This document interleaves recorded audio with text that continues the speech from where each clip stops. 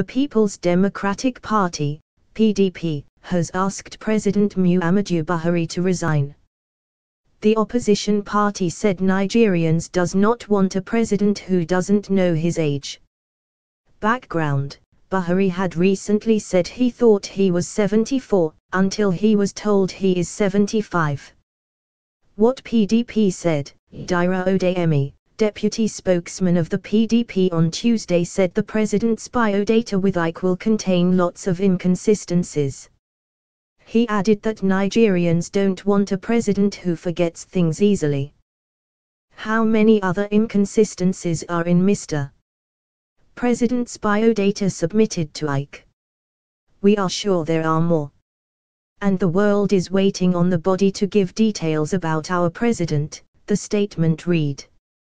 We advise Ike to revisit those forms President Buhari filled in all elections he had participated in, especially those he filled before 2015 elections, to unearth other inconsistencies therein.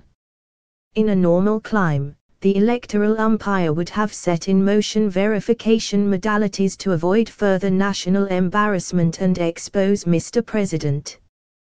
Come to think of it, a leader that does not know his real age could not be said to have sound knowledge of the people and country he governs, let alone knowing the peculiarities of the governed. This is simply not the kind of president Nigeria needs at the moment. Not too long ago, Nigeria became laughingstock with the inappropriate designation of German Chancellor Angela Merkel as President of West Germany by President Buhari. We recall President Buhari once admitted that his age would slow down his performance in office. For a country that could fall into an emergency situation anytime, like the present government failing-induced fuel scarcity, we don't need a president that forgets things easily. We advise Mr. President to consider turning in his resignation letter to avoid further slowing down the country because of his age, and to also save our corporate image as a country that had a presidential with occasional memory failure. Follow @Yaja on Twitter.